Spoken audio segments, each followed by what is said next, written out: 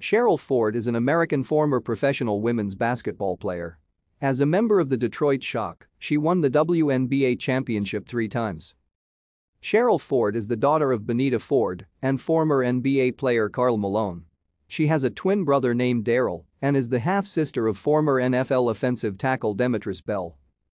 Ford played for Summerfield High School in Summerfield, Louisiana, where she was named a WBCA All-American. She participated in the 1999 WBCA High School All-America game, where she scored 2 points. Ford was a standout collegiate player at Louisiana Tech University. In 2003, she was named to the Associated Press's All-America Honorable Mention team. She was also named the Western Athletic Conference Player of the Year in 2002 and 2003.